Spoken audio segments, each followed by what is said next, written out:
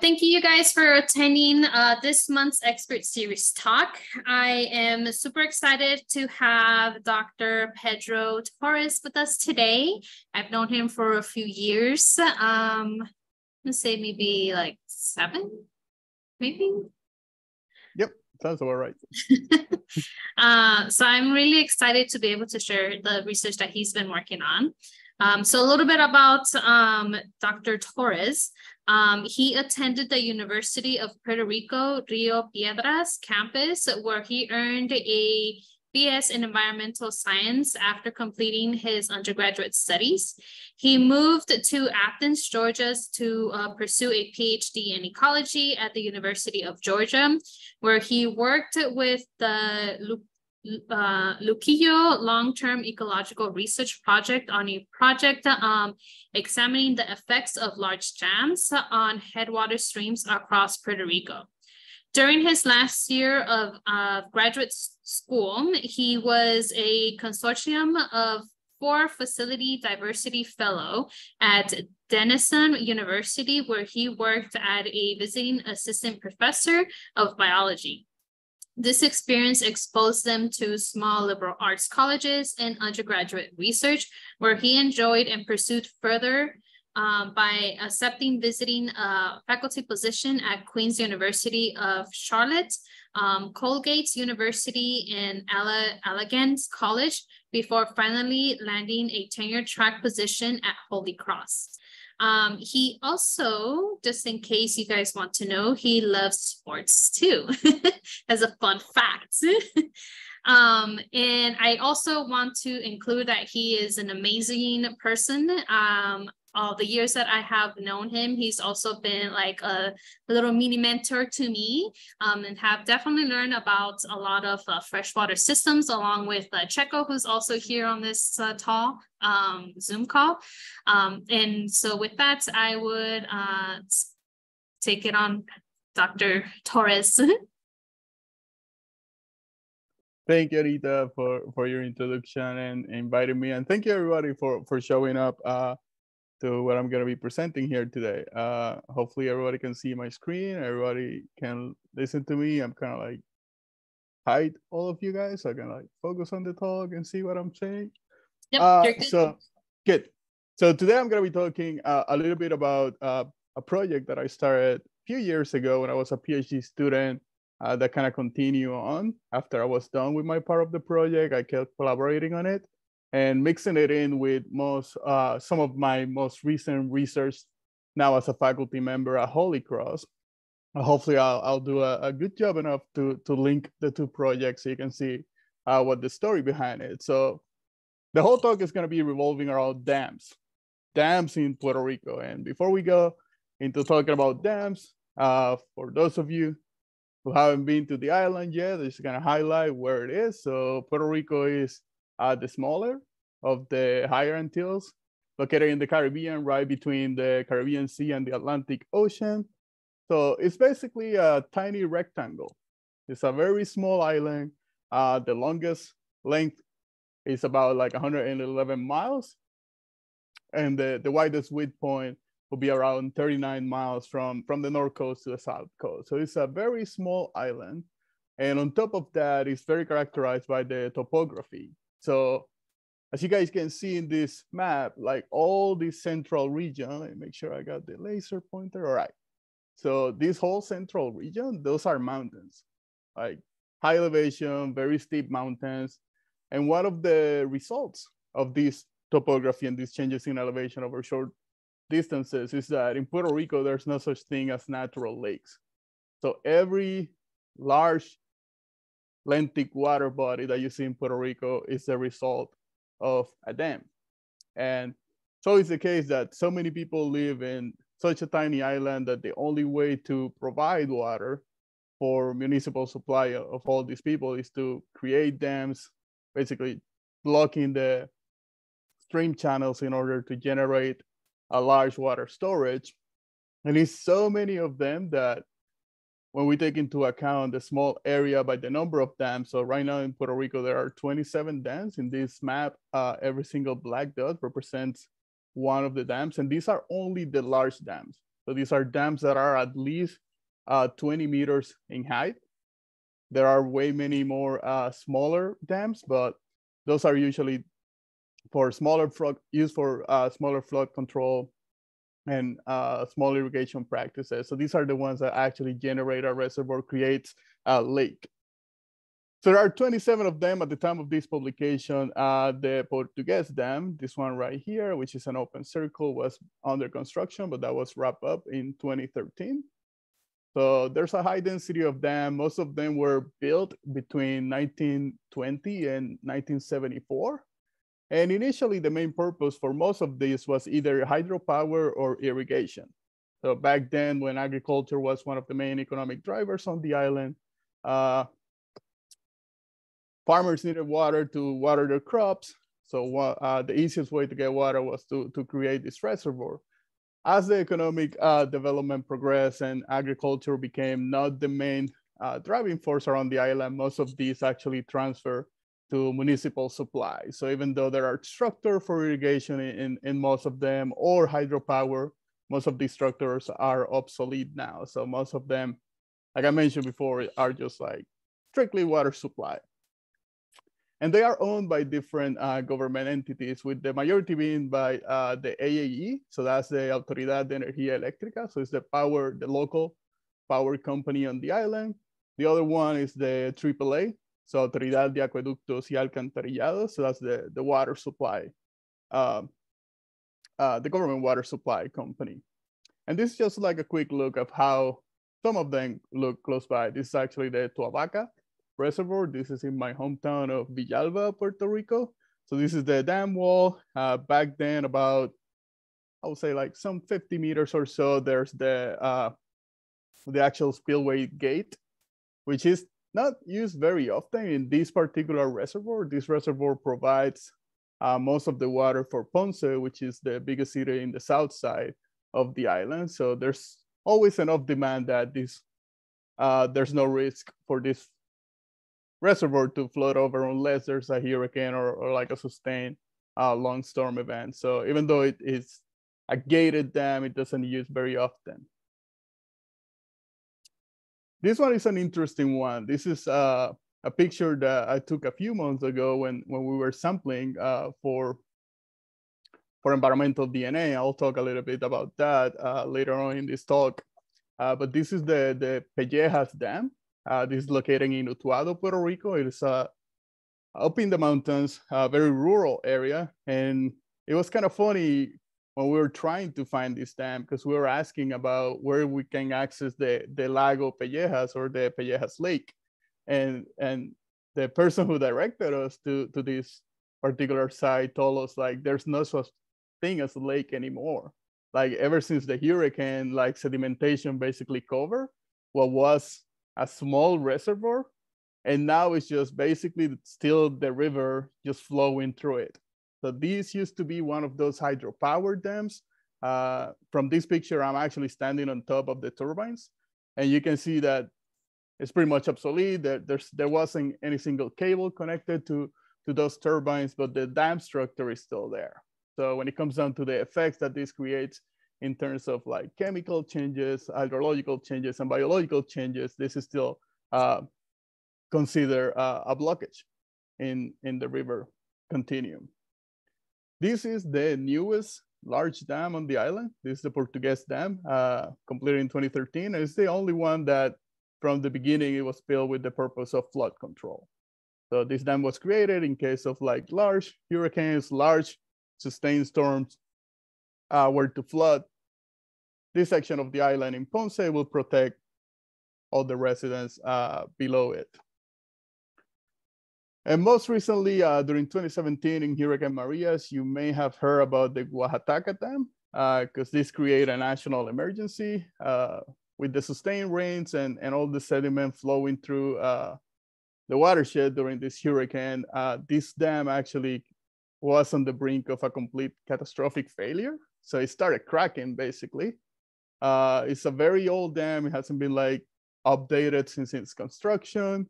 But luckily, the Army Corps of Engineers was able to respond really quick. They started flying choppers and creating blockages to the areas that were about to crack, to generate a little bit of like holding the flow. And recently there was a multi-billion-dollar grant assigned to actually repair the structure properly in case of a future hurricane, that this doesn't happen again. Now, taking a break from dams and starting to talking, getting a little bit more into the biology, I wanted to talk about Puerto Rican biodiversity, because Puerto Rico is a tropical island and we have a great fauna and flora, but compared to other tropical locations, we don't have like the super cosmopolitan flora. For example, we don't have any terrestrial mammal other than bats, native terrestrial mammals other than bats. So there's no such thing as big cats, no risk of a jaguar jumping on you if you're hiking in the forest or anything like that. We do have like a really nice diversity of birds.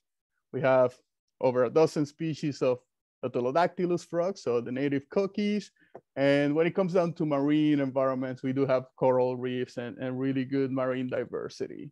But the highlight, I will say, and I'm a little bit biased here, comes when you start looking into the freshwater system. So just as a preview, Puerto Rico has over a dozen of like native freshwater fish, 17 different species of freshwater shrimps, and a species of semi-aquatic crab, which is a very, very high diversity for such a tiny island. And not only they're pretty and they're like amazing, they're actually very important when it comes down to regulating ecosystem processes and determining how nutrients flow and how organic matter is processed and all the basic ecosystem functioning. But today, the main character is going to be the 17 shrimp species. So there are 17, they're split into 3 main families, the Atid with 10 species. There's only 1 species of Xiphocaris, so that will be Xiphocaris elongata, and 6 species of Polemonids. So these are the microvacuum. These are the ones that look like standard, what people will probably recognize as like a large freshwater shrimp with the claws. So not only they are diverse, they're very important, as I mentioned before, when it comes down to the aquatic food webs. These are across all 3 families. You can find omnivory, so you have a good combination of the tridivores who focus on eating organic matter. You have algae eaters, grazers, and other predators feeding on small animals. But it's not only about what they eat, it's mainly about how they eat it.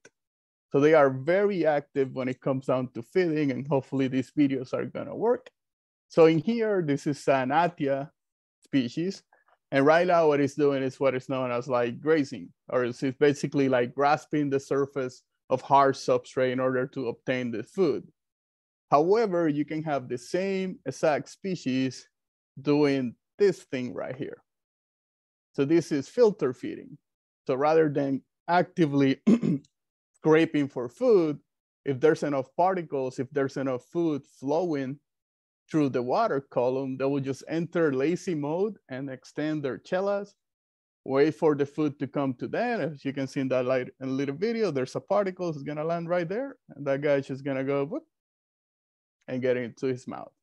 So these are very important activities that they do. And not only they do all these, they're also like very high when it comes down to density. In the rivers up in the protected forest up in El Yunque, you can find these guys in densities of up to 40 individuals per meter square across different species. Another cool feature about these guys is that they're migratory. So every single one of them require access to the estuary in order to complete the life cycle. So they're amphidromous. And the way that this works is when they are adult, they live in the headwater streams. Females reproduce, they keep their eggs attached to their abdomen, the eggs hatch, and the larvae will passively drift all the way down to the ocean. So they don't swim yet, they're just baby shrimp larvae. They go all the way into the estuary where they get the water chemistry necessary to complete their metamorphosis. They turn into post larvae, and then they crawl all the way up to the headwater streams, once again completing the cycle, developing into adults, and doing all that feeding and all that activity that helps regulate multiple aspects of the ecosystem. And up to this point, there's been like way too many studies done on these guys and the role that they play on ecosystem. But as a summary, we know that they are very important to control the levels of algae, organic matter, and inorganic sediment in stream substrates. They increase how quickly leaves decompose. Their predatory nature also determine who is living in different sections of the stream. So they basically determine the composition of insects, insect larvae in small streams. And they also influence the downstream transport of nutrients. So all that activity, all that feeding, all that eating results in a lot of nutrient cycling early on in the headwater streams and increased transport of soluble nutrients down into lower streams. So due to their migratory nature, now that we know that there's so many dams in Puerto Rico, if there's no such thing as a spillway discharge or any way to connect the headwaters from the downstream reaches of a dam, every time these guys are trying to make their way back into the headwater streams, they won't be able to complete their migration. And there have been a couple studies who have shown that dams completely extirpate the shrimp populations.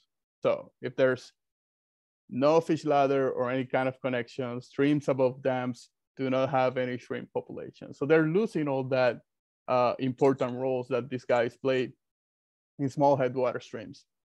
And all these projects started with a publication back in '98 by Jeff Holmquist and collaborators. So what Jeff did, he went to Puerto Rico and he sampled multiple streams above dams, and he split the dams between like dams with spillways, so dams that still provide the connection to the ocean, and dams who have no connection whatsoever, and compared them to streams that did not have any dams. And what he found, not surprisingly, was that the number of shrimps here presented from his publication in the y-axis, when you have an undammed stream, so this is a completely free-flowing strip, was very high compared to the no discharge dam stream, which was, they were basically virtually completely extirpated. There's a little bit of number there, but those are mainly legacy populations from before the dams were even built. However, streams with discharge, so those dams that provide some sort of connection between the upstream and the downstream, allow for the shrimps to migrate, and there were like some solid populations happening. Because they are really good when it comes down to crawling. They're like cockroaches. They only need a little bit of flow and they will be able to climb even 90-degree angles on the dam walls as long as there's some water to show them where they need to go.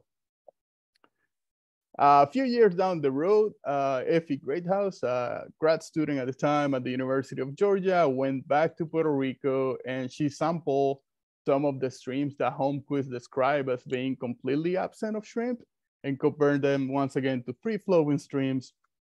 And what she found was that across the landscape, every time you have a dam with no connection, the chlorophyll, so the algae levels, the organic matter, and the nutrients were significantly higher.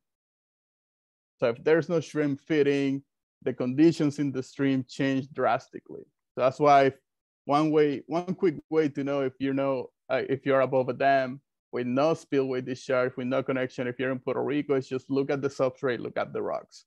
If you see a lot of algae, if you see mats of sediments and organic matter, that means that there's no shrimps there to clean them up. And a little bit, a couple of years later, that's when I started my PhD, and my advisor, Dr. Catherine Pringle at the University of Georgia, was really interested in following up on what Effie did and looking at more dynamic processes. So in summary, my dissertation project was to look into how these dynamics of dams extirpating shrimp populations affected both leaf decomposition and nutrient cycling. But for today's seminar, I'm only focusing on leaf decomposition because my time is limited. So to describe what I did, the first thing, I identify a dam stream. So that's the Rio Limon. So this is a small stream in Villalba, Puerto Rico, located above the Tuabaca Reservoir. And then the Rio Cain, which is part of the Guanajibo watershed, which is an undammed stream on the western side of the island. And these were my two focal sites. They are very similar when it came down to substrate and water chemistry. They were almost identical. The only difference was that the Rio Cain had like a very healthy population of shrimps of up to 25 individuals per meter square across all the species, while the Rio Limon had like virtually no shrimps. There were like only a couple crabs were the only decapods that you could find there. So I ran consumer exclusion leaf decomposition experiments in this stream. So the idea was to link the presence or absence of shrimps to actual decomposition rates in this stream. So the way this worked was at each stream, I had a section with 7 blocks. In each block, I had packs, so leaf packs, 6 bundles of leaf packs attached to a copper frame. And the exclusion copper frame was attached to a fence charger. So these are the normal fence chargers that ranchers use to keep cattle enclosed. So these are like literally electric fences. These were located in the riparian zone. There were cables would go into the frame in order to exclude any micro consumers for entering the leaf packs. In the control treatments, you have the exclusion frame, but it was attached to nothing. It was basically tied to a tree in order to provide the same physical conditions without the actual effect of the electricity. So the goal here was in the free-flowing stream, in the undammed stream, to prevent the shrimps from entering these leaf packs to see if these decomposition rates will actually be similar to the ones in streams in which they have been completely excluded. After that study was done, I wanted to see how that particular decomposition results will extrapolate to the other streams around the island. So we had a basic leaf decomposition experiment with no fence chargers involved in 14 different sites, 7 dams, 7 undammed, and they were all run simultaneously to account for any environmental variation. So these are the summary results from the first experiment. So this is the exclusion. So on the left side, you have the dam stream. So remember, this is a stream where there are no shrimps whatsoever. They have been completely excluded. On the right side, you have the undammed stream. The light gray is the exclusion treatment. So this is the electricity treatment. The black bar represents the control treatment. So there was no significant difference in decomposition rate between exclusion and control in the dam stream. And this is what we were expecting. If leaf decomposition was regulated by something other than shrimp or a bigger consumer, we should have seen some differences here, but virtually both treatments were the same. However, in the undammed stream, remember that the control treatment, this is the only treatment that actually had shrimps being able to access. Streams were present in these streams, but this is the electric treatment, so they were not going into here. And clearly there was a higher decomposition rate. So shrimp presence accelerated the rate at which these leaf packs were losing mass, therefore linking the actual process of decomposition to their presence. Then these are the results from the island-wide decomposition. Here, the K represents the decay rate. So the higher the absolute value of this number means the higher decomposition, but on average, the undammed stream had about double the decomposition rate compared to the dam side. So the same trend that we found in our small focal experiments is what we're showing, in which dams, eliminating shrimps, decrease decomposition rate. There was also a strong correlation between the actual biomass and abundance of shrimps within the undammed sites. So the higher the density, the faster the leaves were decomposing. And something strange that happened, these are the results from the dam sites. So these are the sites in which there was no shrimps whatsoever. And this is the average for the undammed site, 0.0264. And there was one site, Naranjo, as part of the Luquillo reservoir watershed, in which the decomposition rate was almost as fast as streams with shrimps present. So we're curious about this site, and we look a little bit closer into the samples and what was happening there. And what we found out was that this site has the highest abundance of Phylocus, which is shredding caddisfly. So this is a small invertebrate larvae who basically just eats leaves, but not only eat leaves, but they also use leaves to build their own personal cases. So these guys were getting into my leaf packs and cutting these whole chunks of leaves in order to create the litter cases. And that's why the decomposition rates were driving, they were driving the decomposition rate at this particular site. And it just so happens that this was the only site that had significantly higher abundance and biomass of these guys too. Now, when it comes down to, are they analogous to shrimp? Is this like a case of functional redundancy? Well, they're only taking up this chunk of leaves and using it to build their case. So it's still a big chunk of leaf. It still represents decomposition for the leaf pack itself, but when it comes down from an ecosystem perspective, the leaf material is still there. It's still a large size to be considered quartz particular organic matter. So in theory, they're not playing the same role that the shrimps will normally play. So we exclude the possibility. Also, they're very patchy. So they normally are located when there's like big bundles of leaves, and their abundance is very variable across the year. So it's not like they can be analogous of the shrimps at any given time. So that was the ecosystem processes part of the dams. Now I want to move into more the exotic invasive species portion. So when you go around walking in the reservoirs, you see some scenes like this one.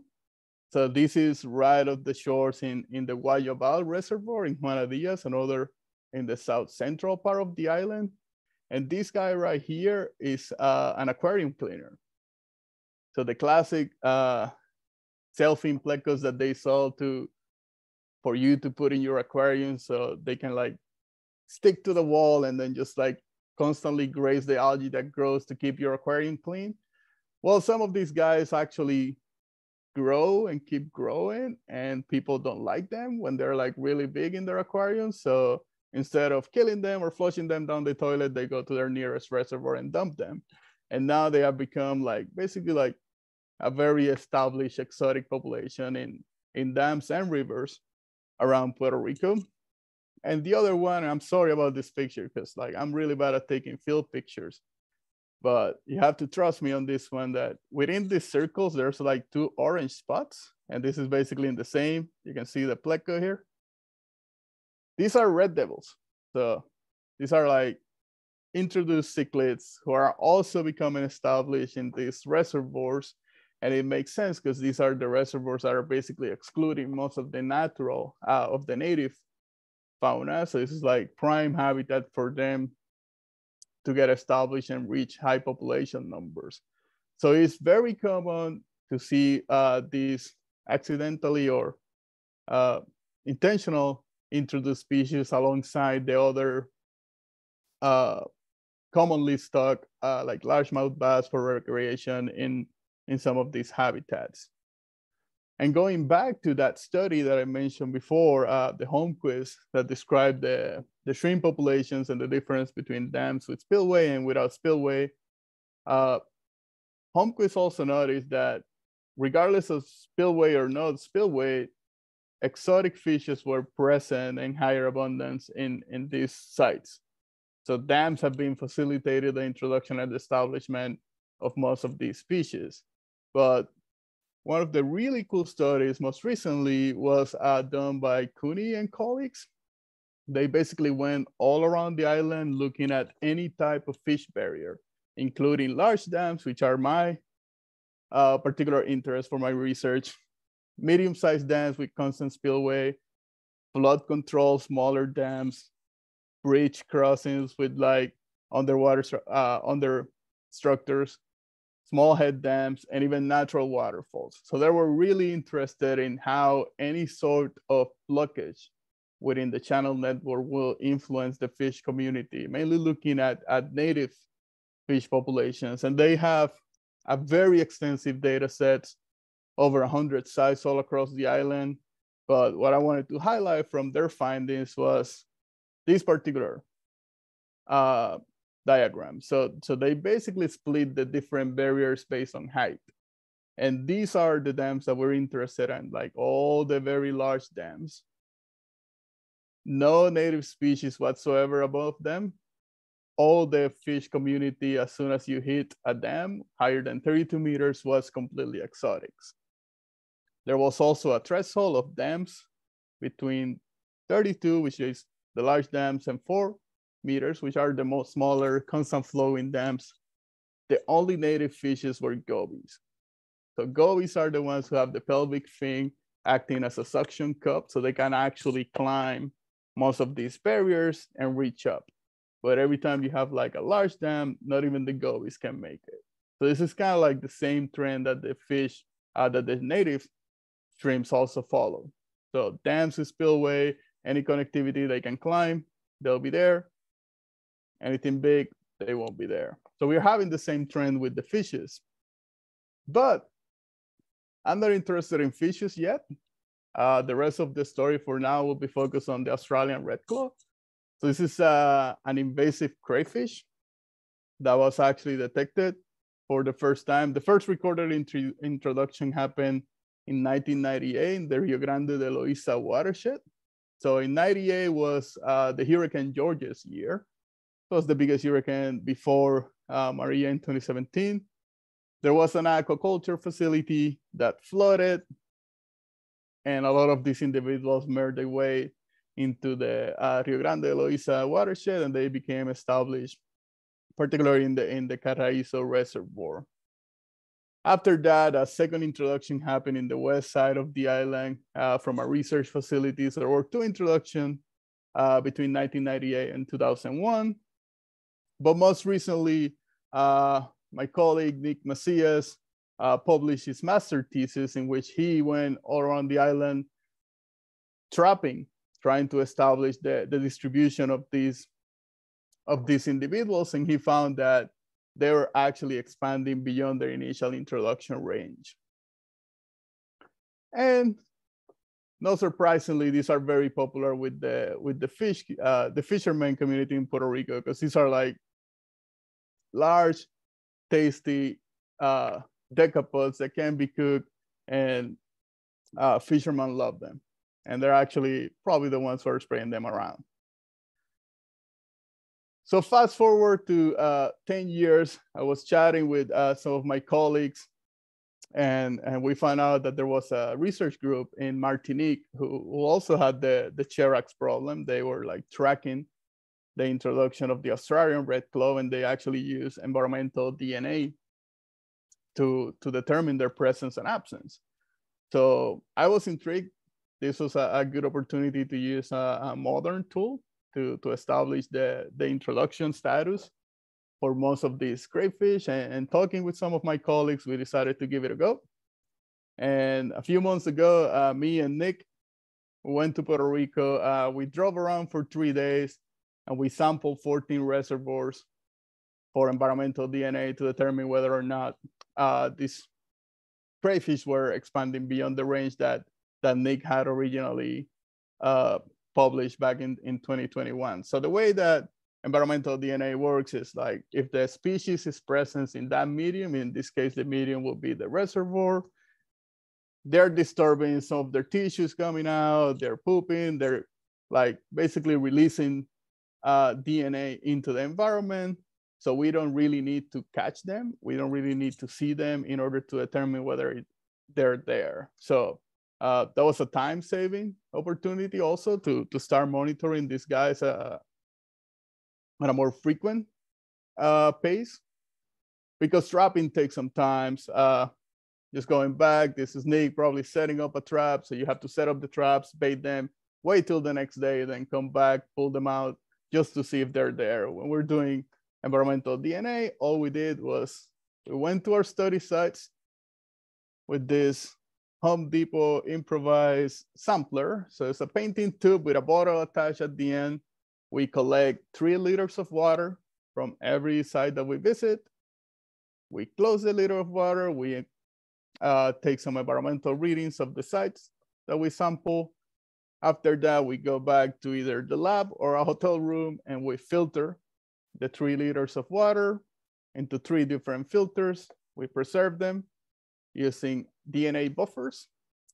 Then after that, I'll take them back to Massachusetts, to my lab at Holy Cross, where we extract the DNA, we quantify the DNA, and then we run real-time PCR to determine whether or not the cherax are located in those habitats or not. So at last, that's at the stage we're at. We also can quantify how much DNA we get from the samples that we filter. So these are the very preliminary first run incomplete results, but thus far we've been hitting positive eDNA presence in the sites in which Nick was able to find them physically. On top of that, we have identified 3 new sites in which they are present. So this is the extent of our sampling trip during Easter. The red flags here represents the sites in which the cherax is present. The blue flags are the reservoirs that we sample in which the eDNA did not have any signal for the cherax. And in order to control, to make sure that our water samples and our DNA was actually hitting for the species that we were looking for, the Australian red claw, we went to the Caribbean fisheries, which is basically an aquaculture facility that sells ornamental fishes, in which some of the initial, the second introduction on the west side of the island, individuals actually made their way there. And the owner of this facility keeps a tank. So every time he finds one, he just like tries to take it away from his actual tanks and keeps them around. So we visited them. We were able to sample the tanks in which these are present, and we run everything, all the DNA extraction and the DNA quantification. And this is the site that we use to make sure we're hitting the right signals. But as you can see, just from the extent of the red flags, with the initial introduction being here, it's obviously that these guys are moving around. And most of the time, they're not moving by themselves. One of the most interesting things that we found during this trip was talking to fishermen. When we told them basically what we were doing, looking for the langostino, the crayfish, we heard stories like, yeah, my cousin lives near this lake and they have them. He was gonna give me a bucket for me to dump on my lake. And that give us basically an indication of how these things are getting established. So the next steps for this project is we're going back in September. So I'm taking some of my students and other collaborators. We're going back, and the idea is to complete the sampling location, all the sampling of the reservoirs that we haven't been able to hit. There's still 12 dams that we haven't been able to sample, and also start increasing the sample, the spatial extent of the sample.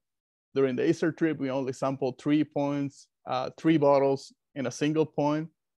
So hopefully we'll have time in September to go to a lake and actually like sample different locations just to see how the eDNA signal changes across the spatial location.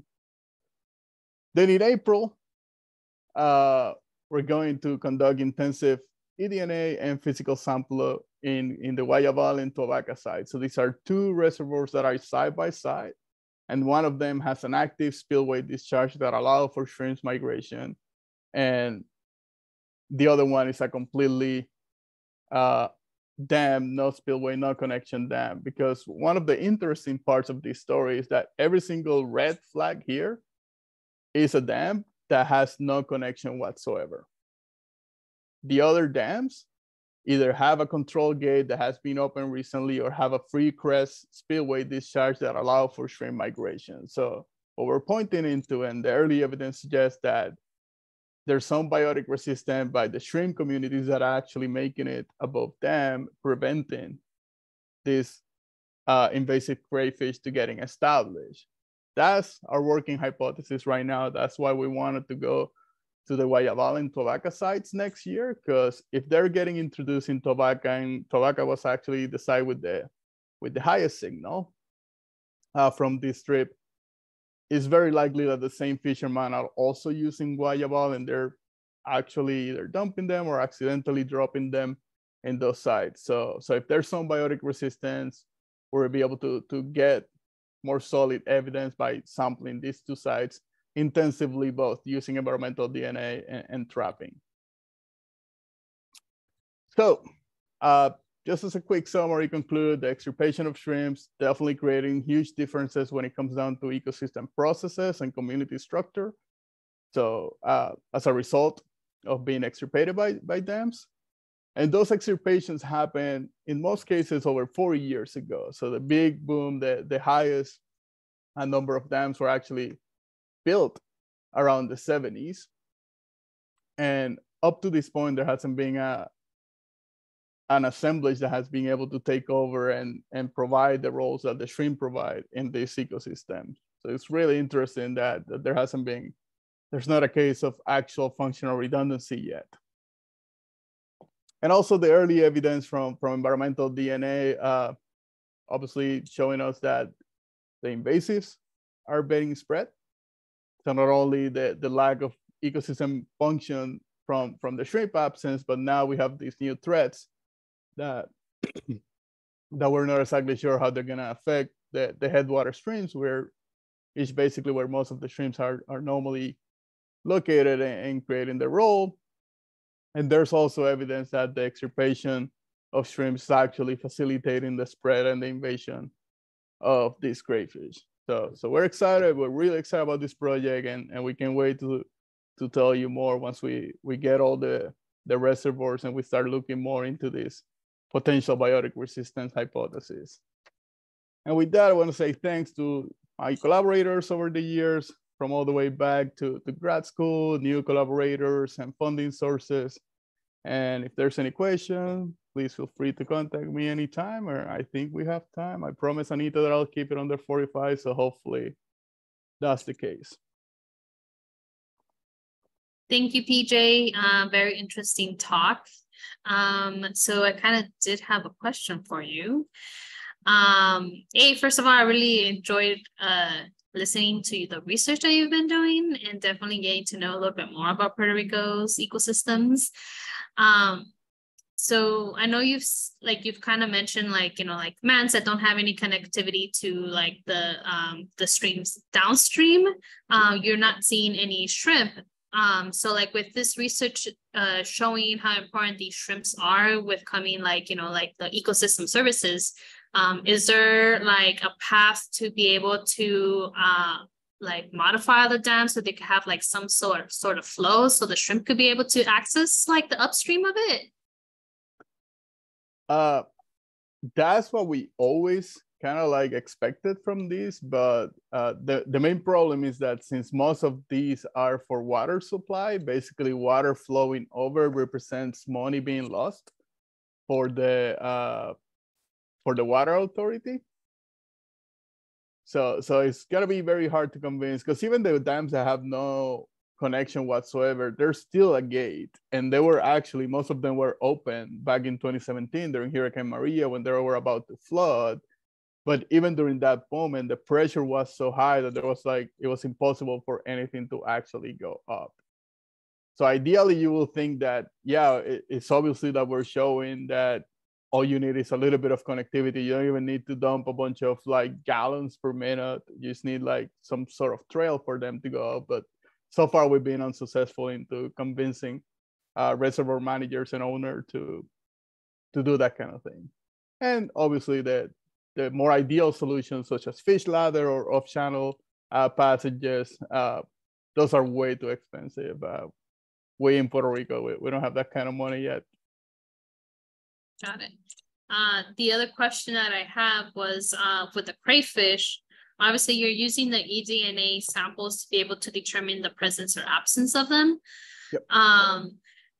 But is there like a way to determine like how like the abundance of them? Is that something that you guys are maybe potentially looking into? Like, yeah, you know that they're there, but the abundance could be very low or very high? Like, is that something that you guys are thinking of looking into?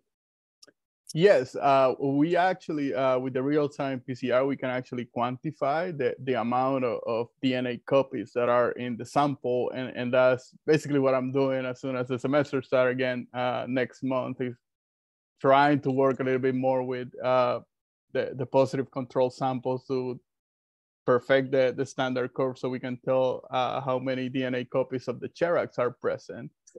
And on top of that, we actually want to reaffirm that with actual empirical data by going into the April 2024 trip, in which we're going to be collecting physical samples so we can connect and link actual densities of the crayfish from traps to DNA samples collected at the very same spot on this very same day. So yes, there's a way. We're still working on it.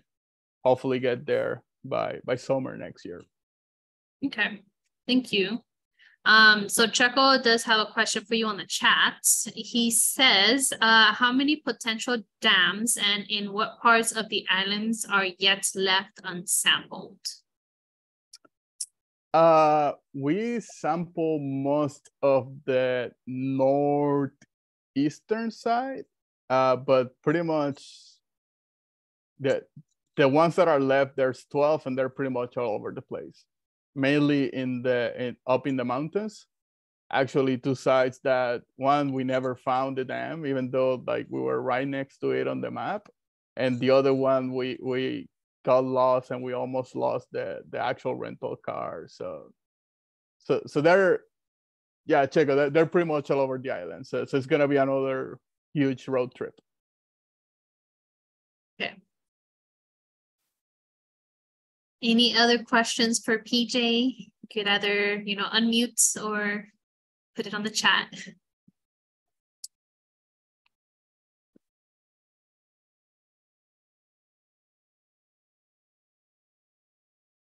So I'm kind of curious, how did you almost lose the rental car? We started going into a very, very steep, tiny road that kept getting narrower and narrower and narrower. And we reached a point in which like we actually couldn't like go up. Like the car didn't have enough power to go up. We actually needed an all-wheel drive to get there. But yeah, those are things that happen when you trust Google Maps. Yeah, so someone on the chat says, have you sampled in Mayaguez? Hopefully Not I'm yet. saying that. Not yet, but Mayaguez is one of our future destinations when we start sampling non-dam streams too. So we actually want to go back to Guanajibo and Sabana Grande and start sampling all that region. Because ideally, once we wrap up the dams, we can actually go into the undammed streams. Because just going back to the study that I referenced from Martinique, they're just sampling rivers and they're finding them in rivers. And this species actually in their natural range in Australia is a river species. So that's kind of like the other hint that the absence of shrimps might be what is driving their establishment and facilitating their establishment. So if DNA wasn't so expensive, I would have like sampled some of the streams as we were driving around, but we were limited on budget. So hopefully that happens soon. Mm-hmm.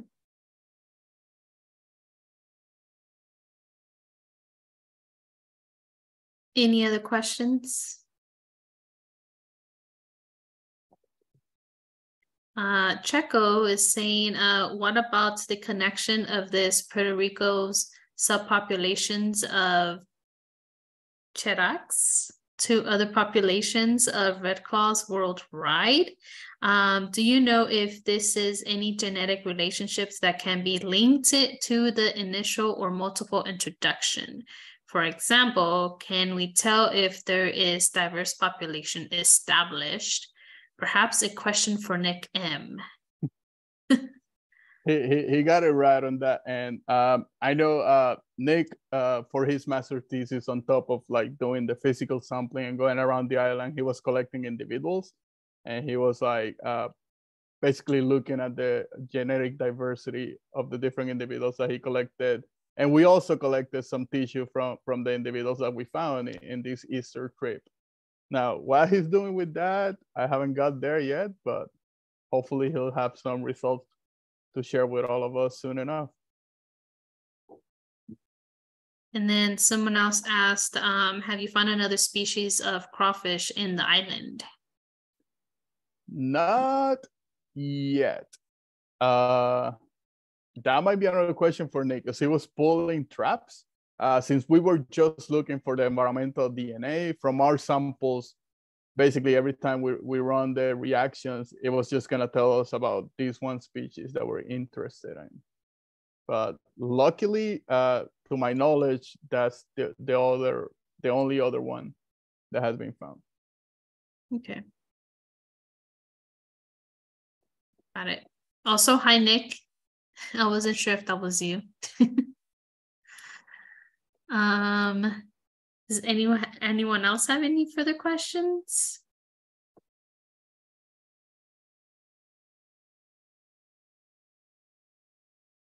Checo says, have you found shrimp in traps / places with chiracs? What about microbrachurium? Probably saying that wrong. Macroraccoons. Thank you. Yeah, those are the big shrimps with the claws that closely resemble a crayfish.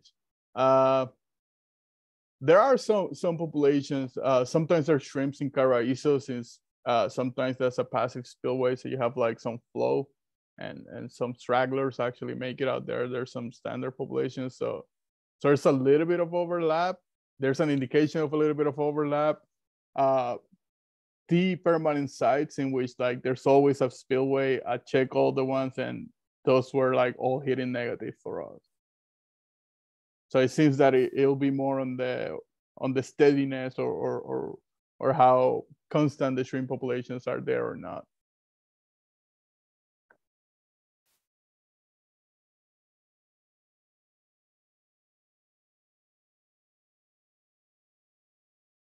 Last question from Checo. Can we convince Anita to come sampling crayfish in Puerto Rico with us? Well, if you got to find funding for me, definitely. I'll definitely be up for it. Yes. Anita, October and April 2024. Now you know it's happening. Okay. All right. I put it in my calendar. Gotta, you know, if you help pay for the trip, then yes. Checo got that Dean money. He's rolling in the dough. Mm-hmm. Okay, so if there is no further questions for PJ, last round. If not, thank you very much for you guys for attending this month's Expert Series Talk. I hope you guys got to learn a little bit more about Puerto Rico, as well as the dams and the fauna and the ecosystems of Puerto Rico, which is pretty cool, you know. And I hope that you guys get to come and watch our next Expert Series Talks for next month, which is going to be Nick Macias, who is on this Zoom call as well. Can't tell you what his topic is yet because I don't know. But I really hope you guys got to enjoy it, and hopefully you guys got to as well. And thank you again, PJ, for doing this talk. I really appreciate it. I definitely learned a lot more. And hopefully I get to see you soon in October, you know, Sacnas, Puerto Rico, maybe. Yeah, anytime. Thank you for having me, guys. You're welcome. And thanks, you guys.